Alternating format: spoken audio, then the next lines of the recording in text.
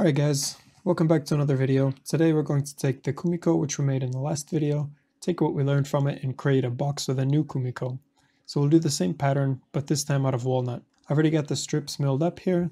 The box will look something like this with the Kumiko inset on the lid and the rest will be made from chestnut.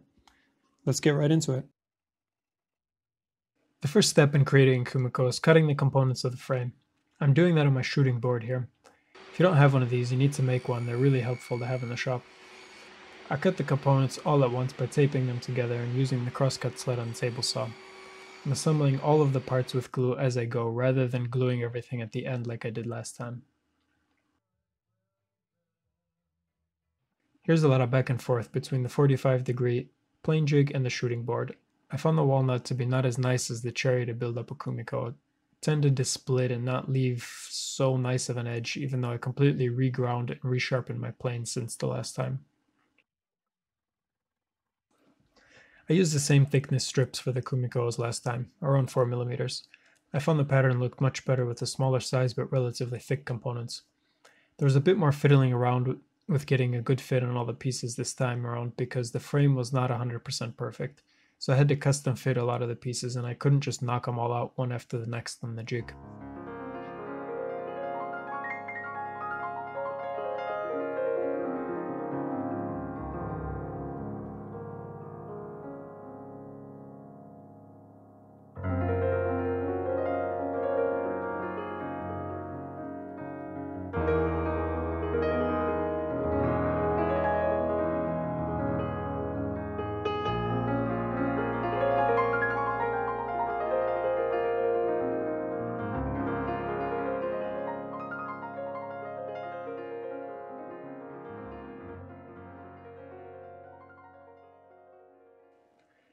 Next I move on to creating the box. This is the board I chose for the main body. Alright, if you're trying to mill up a board which doesn't have any single flat face on it, like this one here, what you can do, there's a good trick to use a table saw. You can take a reference board which is straight and longer than the board that you're trying to mill. Then you put the long straight board up against your table saw fence, put your board that you want to mill up against that board, and then push the whole thing through the table saw. That'll give you one edge that you can start all of your jointing and planing operations from. Here's the second pass on the table saw. This is a great way to mill up boards if you don't have a jointer. You can get both edges square without needing a jointer. I don't go into all the details about milling here, just a few shots of going through the process. If you're interested in the steps required to mill up a board, I talked about it in one of my previous videos. Check the link up at the top.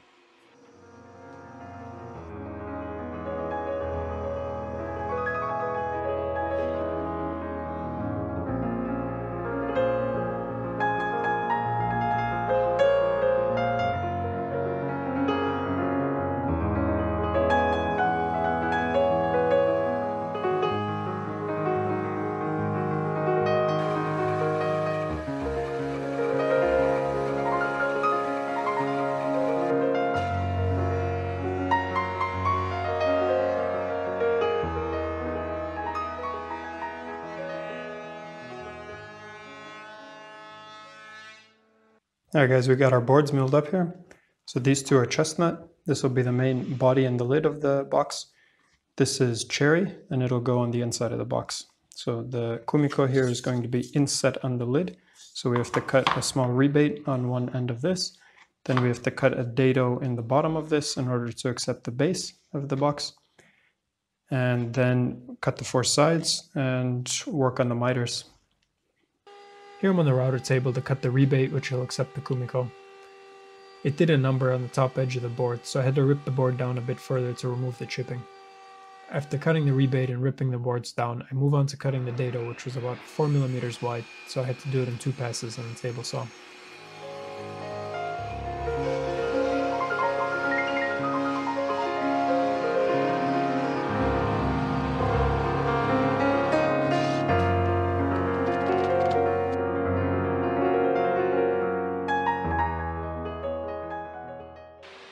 Now this jig I'm using isn't exactly the pinnacle of safety. I would have rather put a hard stop behind the workpiece rather than in front of it. You need to put a lot of force into it to keep the board from being kicked back by the saw. I had already built it before I realized my failure, and at that point it would have been way too much work to remove the 5 screws holding it together.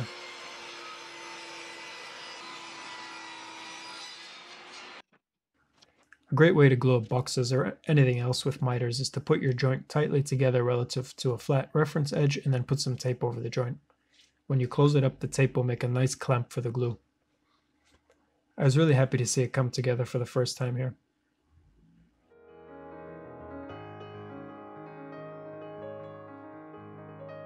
Next, I measure and cut the bottom from the cherry.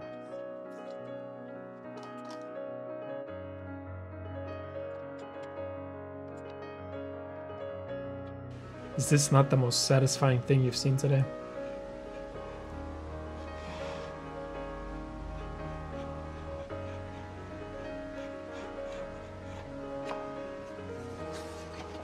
Then I miter all the fill components from the cherry. I rough cut it first and then sneak up on it with several small passes.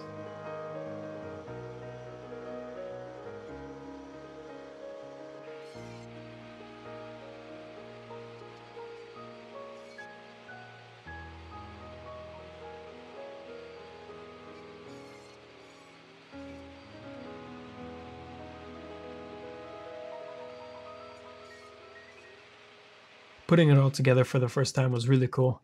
I get the first feeling for how it would look finished at this point.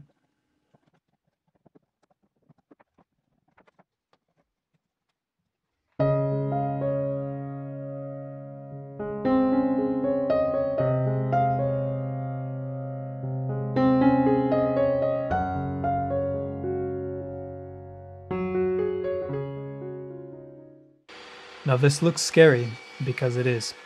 I need to rebuild this jig into something a little bit more OSHA approved. I'm cutting the splines into the miters to reinforce the miter joints. At this point I've already glued up the box off camera and I'm fitting up all the cherry fill components. Then I cut the splines to put into the miter joints. Yes, I'm using a feeler gauge to apply the glue. Deal with it. Nobody's needed those things since hydraulic lifters came on the market.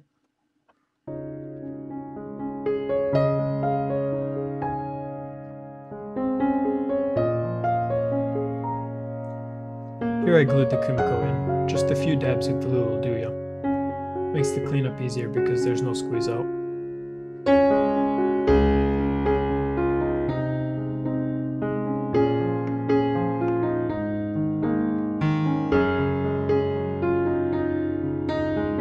I started finishing the bottom panel with some red tinted oil, followed by the rest of the fill pieces. Same philosophy with the glue, just a few drops here and there to keep it all in place.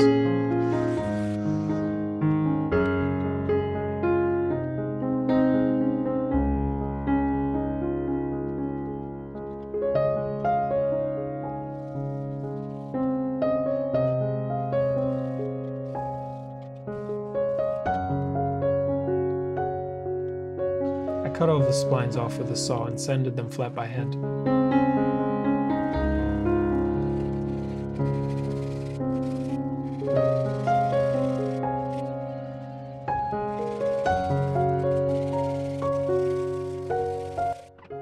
Now to the best part, applying the finish. I used the paintbrush with some beeswax to finish the Kumiko and a rag for the rest of the box. After the beeswax, I applied a coat of wax.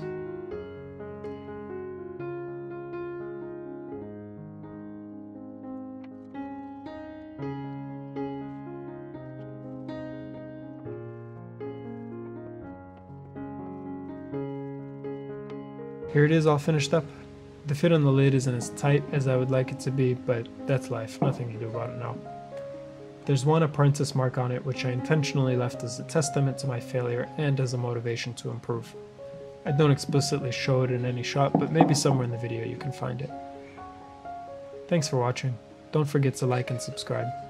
See you in the next one.